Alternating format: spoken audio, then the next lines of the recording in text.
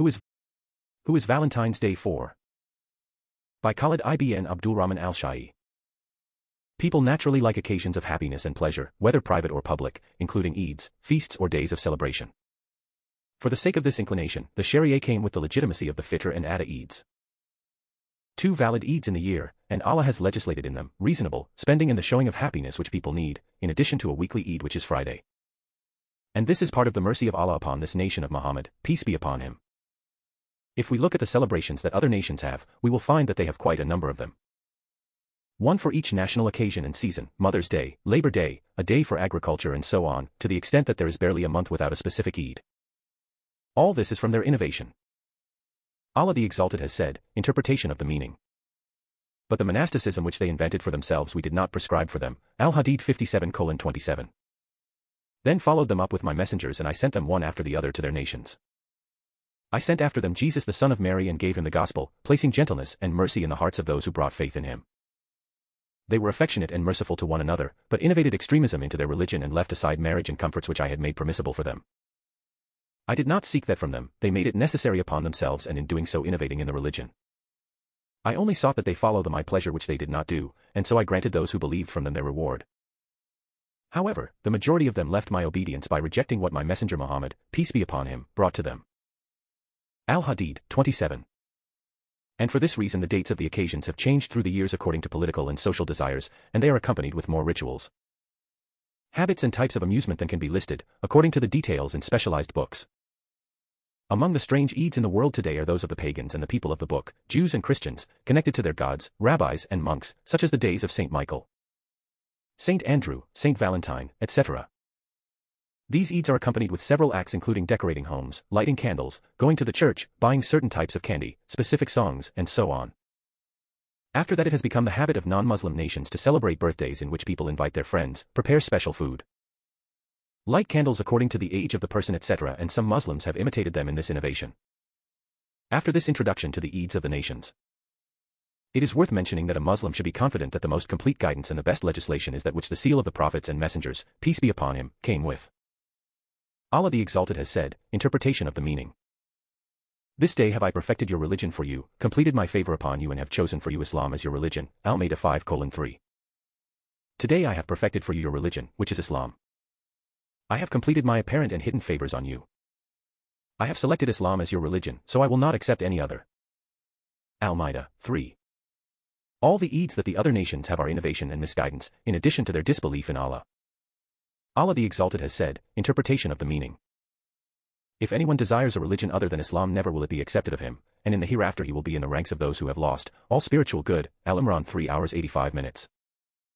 Whoever seeks a path other than that which Allah has endorsed, the path of surrendering, Islam, it will not be accepted from them by Allah. They will be of those who have lost their souls by entering the fire of hell. Al-Imran 85. Due to the importance of this subject and the attention it should be given, I mean what has come to Muslims from the Eids of disbelievers and the occasions they relate to their religion, Islam has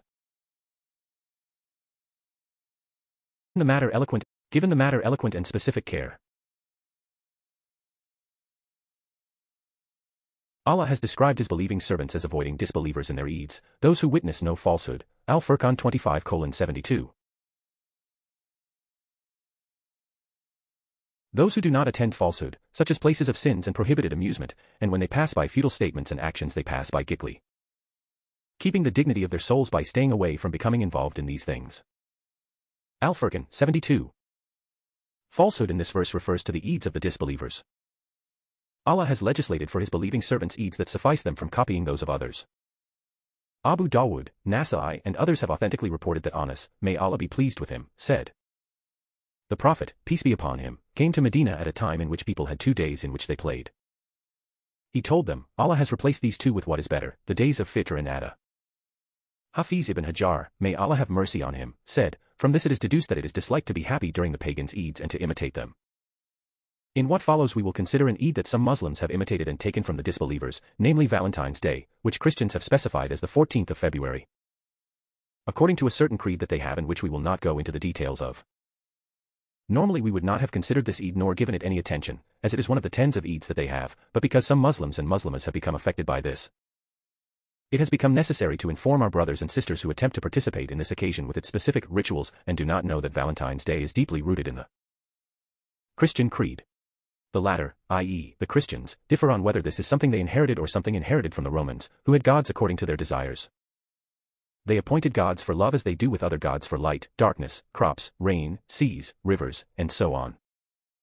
Some of the things observed by disbelievers during Valentine's Day include their clothes, gifts, greeting cards, red roses. They use red as a symbol for a certain obscene behavior.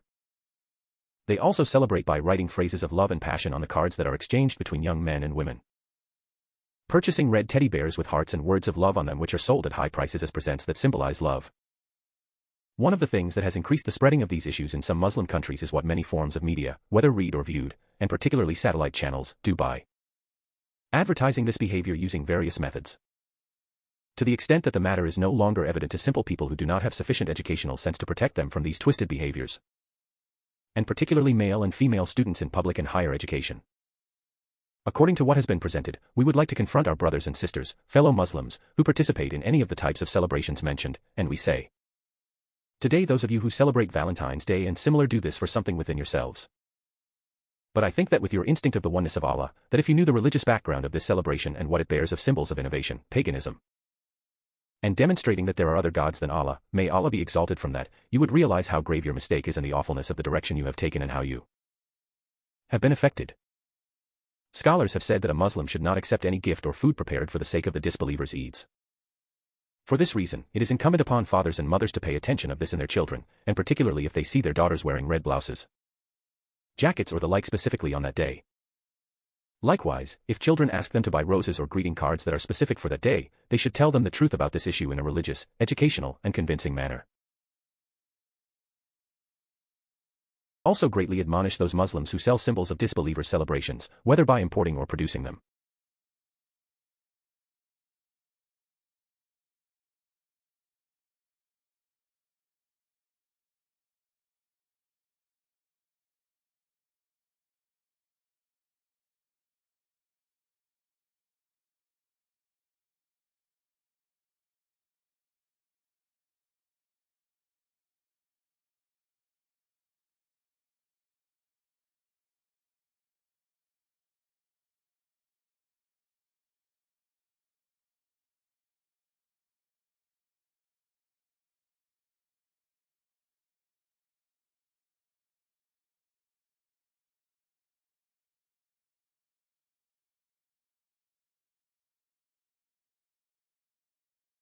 Those who sell and provide flowers specifically on that day, and owners of stores that sell toys and wrap gifts.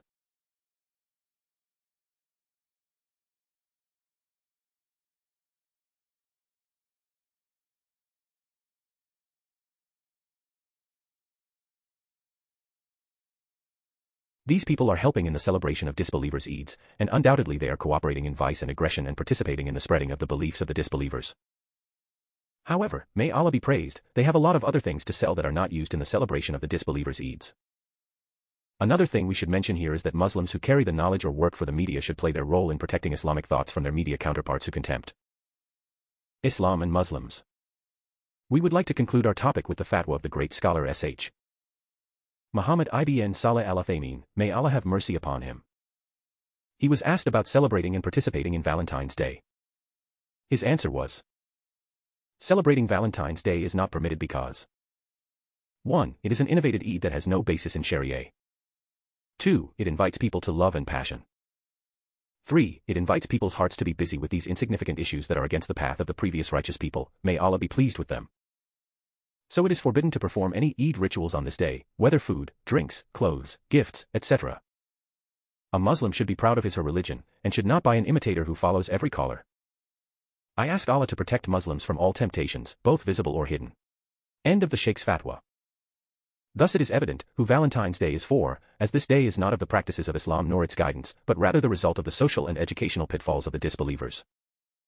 Any Muslim who participates in celebrating this day does so because of whims within him herself and because of personal defeat, inadequate educational sense, and weakness of Islamic protection in those whose own selves deceive them into imitating disbelievers and mimicking them in their unworthiness and misguidance.